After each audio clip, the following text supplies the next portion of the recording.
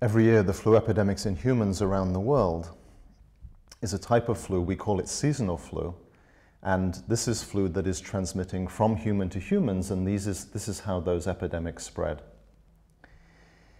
Every few decades, however, there are things that influenza virologists call influenza pandemics, and this is a situation when a type of flu that circulates in some other species, like for example pigs or in birds, transmits to humans and then starts spreading between humans.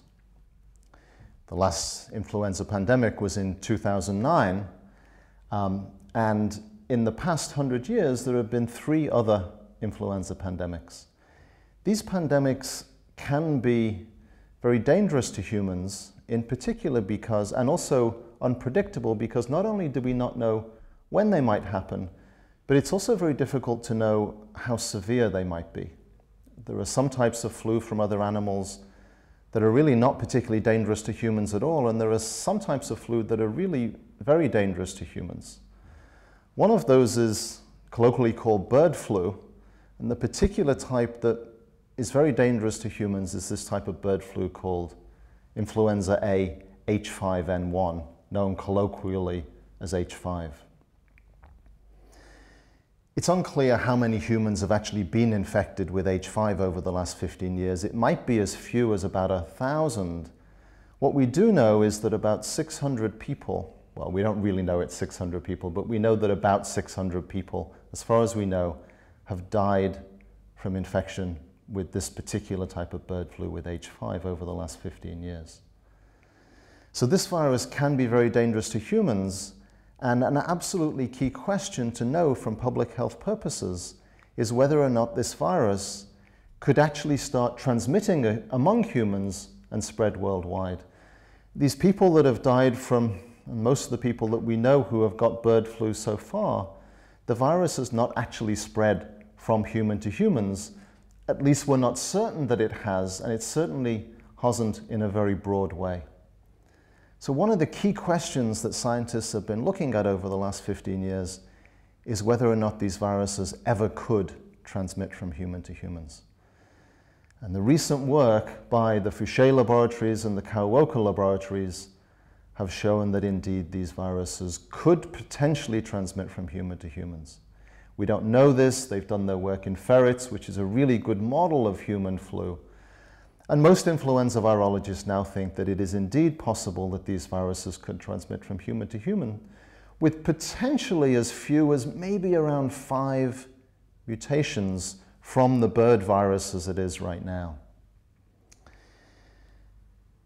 One of the key questions then is whether or not, when one of these bird viruses infects a human, whether or not they could act, those mutations could actually evolve in that human who's just been infected from the bird.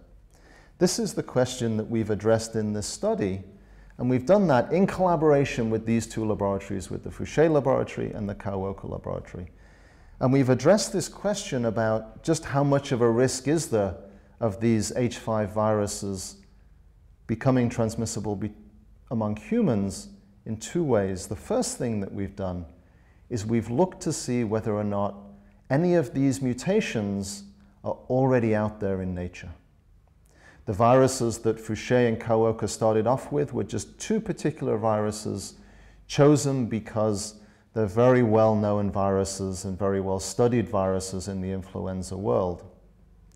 The second thing we did is we looked to try to figure out, using mathematics and computers, whether or not if a human or a mammal were infected with one of these viruses, is there enough time during a typical flu infection for that virus to evolve 3, 4, 5, 6 mutations, however many it would actually take? So the first key part of this question is what's already out there. So to investigate what had already been seen in nature, we analyzed all of the surveillance data on influenza H5 viruses that have been collected over the past 15 years, particularly emphasizing the viruses that have been collected from birds and the viruses that have been collected from humans. And what we did is we looked at those viruses to determine which of the substitutions that had been identified by the studies from the Kawaoka lab and the Fouché lab had already been seen in nature. And of those substitutions, had any of them been seen in combination with one another? What we found was that 2 of the substitutions that had been identified by the Fouché and Kawaoka studies were common in nature. And surprisingly, of those 2 substitutions, there were a number of viruses that had both of those substitutions. Those viruses have been isolated in over 30 countries around the world. So the other thing we then did is we looked to see whether or not those remaining substitutions could evolve in an individual who is infected with one of these bird viruses. This is a combination of figuring out how do viruses actually evolve within people. It's a combination of figuring out all of the different aspects of that, and then constructing a mathematical model and a computational model to see whether or not, during the course of a typical influenza infection in an individual, is there enough time for these mutations to evolve. The way that we did this, and we don't yet know enough about these particular viruses and how they will evolve during the course of an infection in a human, but what we can do is we can look at factors that one would expect could make that more possible and factors that would make it less possible, and try to judge these factors against each other. And we found that there were 6 factors. These are factors that people would already know about, but not know how important they are relative to each other. 6 factors that could make it more likely that these mutations would accumulate within a single host. The first is just the fact that the virus mutates when it replicates within a host, and just the random accumulation of those mutations. The second is if there's any positive selection within an infected host. So this is where, if the virus gets a particular mutation, then that mutation will be favored, potentially because that particular strain of the virus then within the host is more adapted to being inside the human, and so that then the virus will grow a little bit more faster and preferentially, and will be selected for. This is standard evolutionary process. The other thing, of course, is that if the infection is longer in an individual, then there's more time for the virus to evolve within that host. The other is if there might be more than one way to achieve what is functionally needed for one of these viruses to become transmissible from human to human. Interestingly, the Fouché study and the Kawaoka study, they didn't find exactly the same mutations, other than in one particular case, but they did find ones that might be functionally equivalent to each other. And the more different functionally equivalent ways there are to get these mutations, the more likely the virus is to evolve in an individual. The other possibility is that some of these mutations might already exist in birds, but actually we don't really know, because they just exist maybe as a small proportion of all of the viruses that are in a particular bird. And so if a human were to get an infection from that bird, we might think that they're only getting an infection and those mutations aren't there, when in fact they might be there in small proportions. That would clearly help as well. And the final one that might help is whether or not, instead of just having time to evolve in one person, whether or not, if the virus was then transmitted to another person, could we get some of the mutations in one person and some in another? Now, it's less likely that the virus would transmit to another person, because these viruses aren't easily human-to-human transmissible yet, but it would be something that could help. So these are the 6 factors that, of course, they can all help, and interestingly, they all have around about the same effect. And each one of those has quite a substantial effect. What we don't know is how many of these are actually playing a role during the course of a single infection, and we don't know that yet, because this is really just, not enough is known yet about how these viruses will actually evolve within humans. But we know that almost certainly some of these factors are going to play a role. Of course, on the other side, there might be some things about these viruses evolving in humans, which means that, in fact, it's going to slow down or restrict the accumulation of these particular substitutions. One is, if humans have a great immune response, it causes a really short infection, there's just less time. We do, however, know that there are humans who have longer infections with flu, so that's not going to happen all the time. The other key ones, it's two others, they're kind of related to each other, and that is whether or not some of these mutations are not advantageous in humans, which we already saw would speed things up, but actually would slow things down in humans. Technically, these would be called deleterious intermediate mutations. Another one is not that those mutations are deleterious, but they might have to happen in a particular order for that virus to actually survive within humans. Interestingly, we found that the deleterious and the ordered mutations don't have as much of an effect at slowing things down as we thought beforehand that they might. So when we look at these together, we can't say definitively how much risk there actually is that these viruses is evolved in humans. And we can't say that because not enough of the biology is known yet. Not only about these H5 viruses, but about some other aspects as well about how these viruses evolve within humans and how they would transmit. And this is really important follow-up work that can potentially be done in order to really try to narrow down and make a more accurate risk assessment of how well these viruses can or can't evolve within humans to potentially be able to spread between humans. In the paper, what we've done is we've tried to be as accurate and as precise and as definitive as possible about what that risk is, whilst at the same time making clear what are the unknowns about this risk. And the bottom line is that we can't say definitively yet. More science needs to be done about understanding these viruses. What we can say, though, is that if a particular virus needs, let's say, 5 mutations to evolve in a single host, it's going to have to take a pretty strong combination of those factors that we talked about before that help the virus evolve within the host for that to actually happen. If it's just 3 mutations, though, some of the ones that Colin has said are circulating and have circulated to some degree, that's a more likely thing to happen. We just don't know how likely yet. Basically, what it does is it brings it into the realm of possibility where we really need to be paying attention to this. And the next thing that we've done in the paper is we've said, well, okay, given that we see now that this is actually a possibility, what work that's already going on, or maybe new work that should be going on, could be prioritized to help both be able to a better and a more accurate risk assessment, and also to potentially ameliorate this risk.